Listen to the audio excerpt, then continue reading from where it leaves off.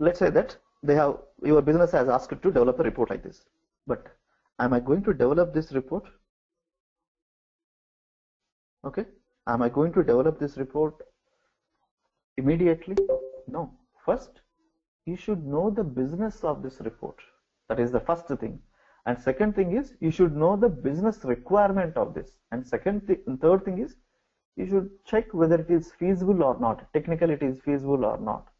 So you have to calculate all those activities. Okay. Then only we can able to take it forward. So that is the reason. Before starting up any sort of a development activity, okay, we supposed to follow this kind of a process. So that is what first is functional knowledge, where we used to call it as domain knowledge or business knowledge, whatever it is, you can call it as domain knowledge or business knowledge. So basically what it consists in this area, right? In this area, most of the time it includes such activities like their functionality of the business. Okay, functionality of the business. Guys, I'm going to showcase you this kind of a documentations also. Okay, so that is the reason. And second thing is, you have flow of data, how the data is flowing in their organizations, with some of they'll show you with some examples. Okay, and then here functionality in the sense their current functionality. Okay, and flow of data. Okay, and all such kind of stuff. But here, who is going to deal with this activity? Because you are not the domain expert, right? So in this case, a person with a different skill set called business analysts. Okay, business analysts is going to take care of this. That is their responsibility to ensure, okay, to ensure about this, providing a knowledge to the respective team members. How they can share the knowledge through TSD or TDD, nothing but not TDD, F, functional specification document. Okay, FSD or FDD, functional design documents or functional specification documents. So these documents, they will let you know. Okay, and it consists about the terminology of the business also. So all such kind of information will be captured over here and they will let you know. Okay, so this is the first stage that I can say. Yes, definitely it is the first stage. Phase 1, we used to call it as phase 1. Okay, phase 1. So once this phase is done, side by side, what are we going to do? Isn't it? Okay, yes, project plan, who will be taking care? Your project manager. They won't sit idle, right? Definitely. Once they pass this information, they will take a project plan. Okay, who will involve?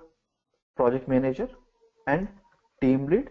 In case, if required, team members also can include. So what does it consist, this project plan? This project plan consists firstly about the timelines, isn't it? About the timelines and number of resources. How many number of resources supposed is needed to develop our reports. Okay, fine. Next is what? Allocation of work, isn't it? It consists, yes, allocation of work. Okay, and what sort of dependencies you have? Don't you think your project plan will have dependencies, dependent tasks, right? So dependencies. Okay, and it includes your leave plans also. In case if you are on leave, who is the buffer resources? Okay, I can say buffer resources, backup resources, whatever it is. Okay, yep, dependencies. Okay, and what sort of challenges you have? Okay, timelines for what?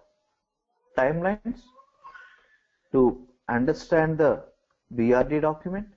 Okay, for the development, for the unit testing, plenty of stuff, guys, which includes all these activities. Okay, so dependencies and challenges, everything you will have it. Okay, now once, parallelly, side by side, they will prepare this. Okay, now what is this?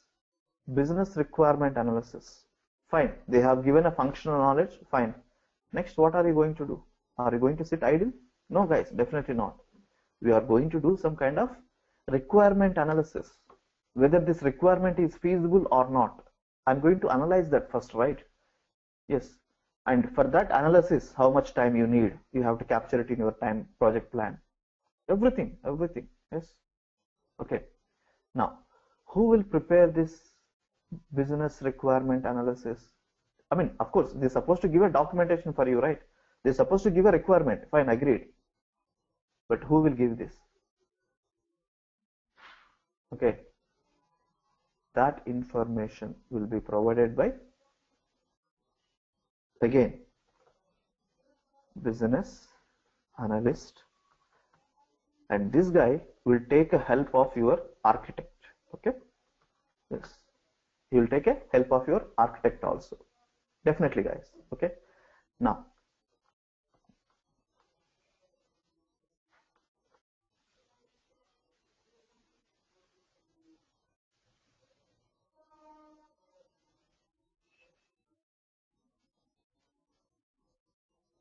yes, now look at this.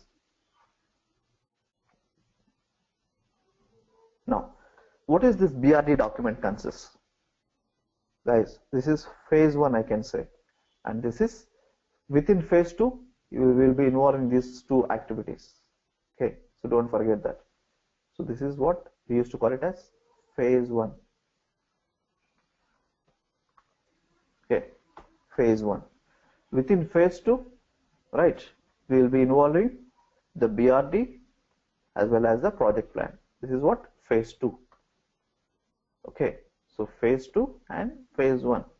So within this phase 2 BRD, so what is this BRD consists, isn't it?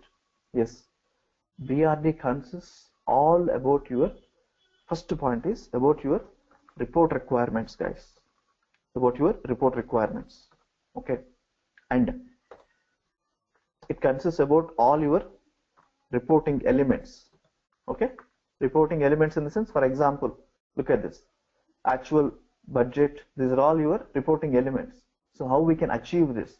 Okay, so you have reporting elements and data source details. You have data source details also. Okay, yes, you have data source details and layout, nothing but blueprint of the report. Yes, how you will come to know about this requirement? At least they have to give a sample layout, right? Yes, that consists about your BRD. So BRD consists your layout of the report. So they will give you at least some dummy layouts. So you have to prepare that accordingly. Okay, yes, and it consists scope of the report. Okay, scope of the report. Yes, and value added. With the help of this report, what is the value added? So all this sort of activities will be captured at in this phase. But how they will share that information? Through BRD, business requirement document. Okay, yes, guys, trust me, business requirement document. Okay, so BRD consists all these details. Okay, now what is the next phase then, isn't it? That is what phase 3, which includes technical specification.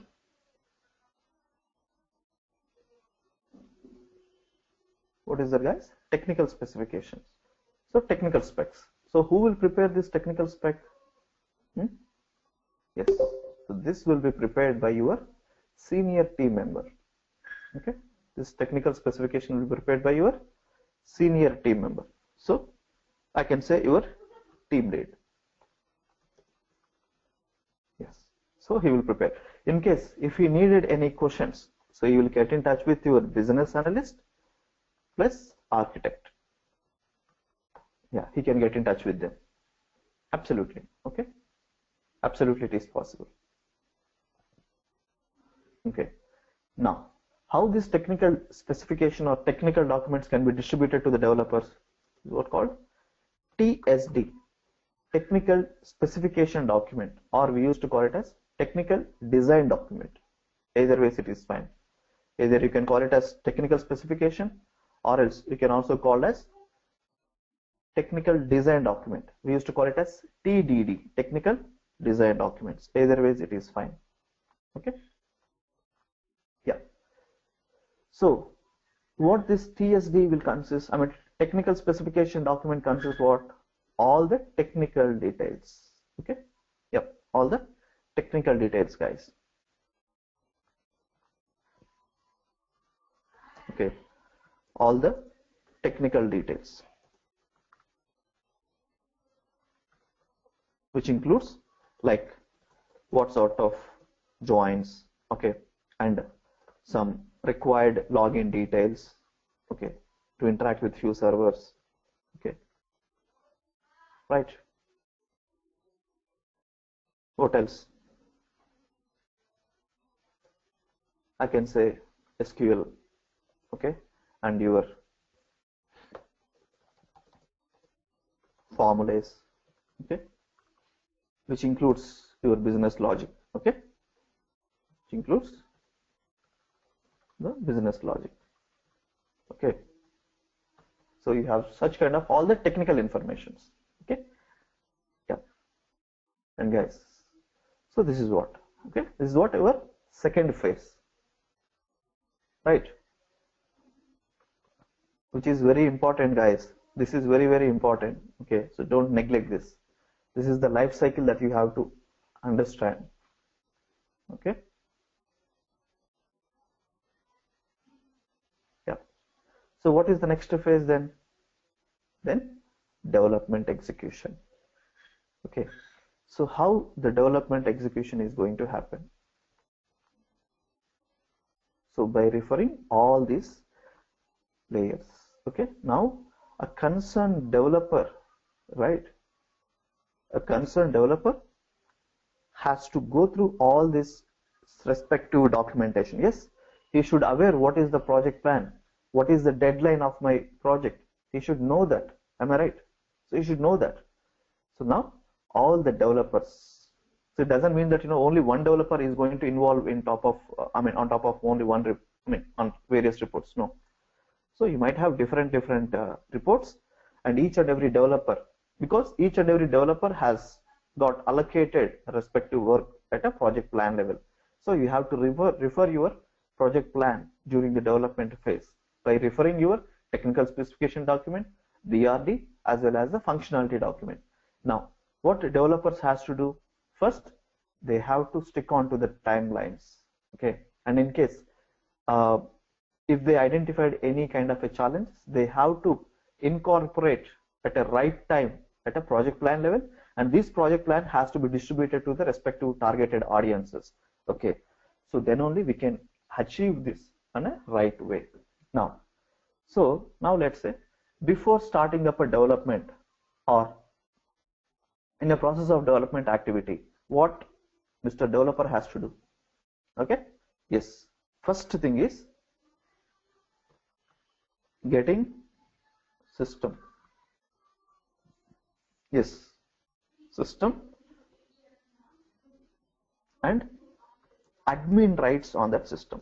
You should have admin rights on that particular system because you are going to do the installation. That is the reason. Yes, of which operating system? I mean to say, is that a 64-bit or is that a 32-bit?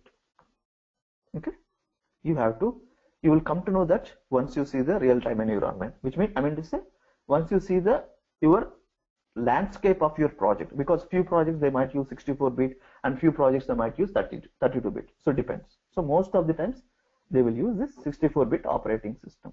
That is one thing. So you should know that. and you should get dump of the software. So who will provide this dump of the software? Your Tableau administrator will provide all these details, okay, which means the location of the software, okay, they will share, okay, or else you can download it either ways, okay. Next, does it require a license key? If yes, you need to provide those details, okay, right guys. So that is one. So before starting up the development activity, he is supposed to focus on what? He is supposed to focus on installation. Side by side, he has to focus this, okay. And this installation time also, you can capture it in your, I can say like you can capture it in your project plan. Yes, installation might take half an hour. Yes, that also has to be captured. Nothing wrong in it. Okay, fine. Guys, are we good so far? Because I'm going to show you the installation also. Because as a developer, now look at this. As a developer, what kind of installation you are going to do? As a developer, I am going to do what? I'm going to do a Tableau desktop. Yes, I'm going to download. I'm going to say I'm going to download I'm going to install Tableau desktop component. Yes, because this Tableau desktop is exclusively for what? Exclusively for modeling and reporting. That is the reason. So Tableau desktop is exclusively for modeling and reporting. Since you are a developer, okay, since you are a developer, you are going to involve, okay, you are going to involve in this activity. So that is the reason I am going to show you the Tableau desktop installations in our tomorrow's class.